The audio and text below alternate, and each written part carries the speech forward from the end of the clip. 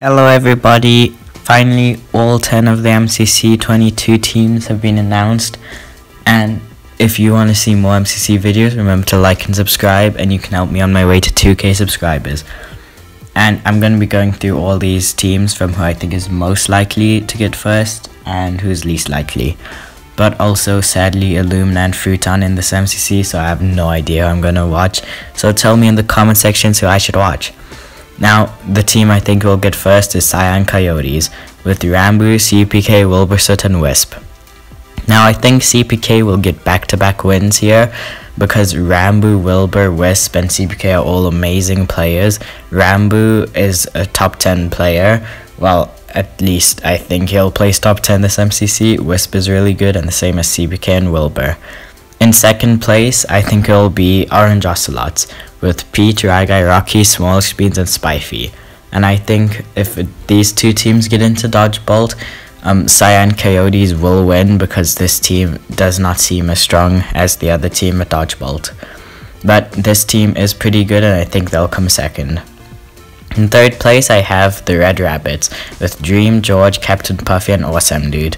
Now, this is a completely Dream SMP team, and I'm excited for this, because whenever Dream and George are put together, they make quite a force to be reckoned with, so I doubt this team won't place top 5. In fourth place, I put the Pink Parrots, with Purples, Tommy Innit, Captain Sparkles, and the Orion Sound.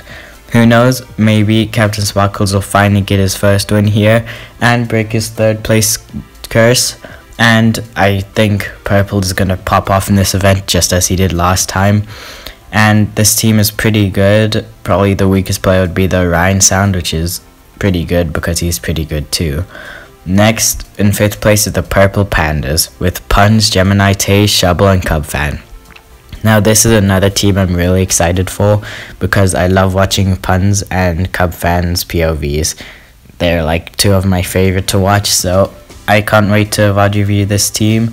And in sixth place, I put the Lime Llamas, with Quigs, Major, Solidarity, and Pearlescent Moon.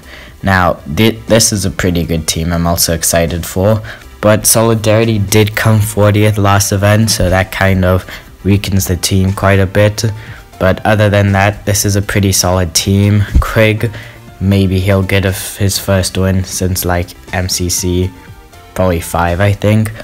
But in 7th place, I put the Blue Bats, with Tapple, Tubbo, Snifferish, and Eret.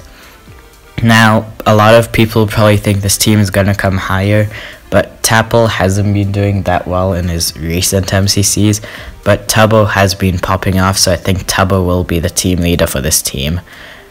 Next, we have the Aqua Axolotls, with H-Bomb, Green, False Symmetry, and Good Times with Scar.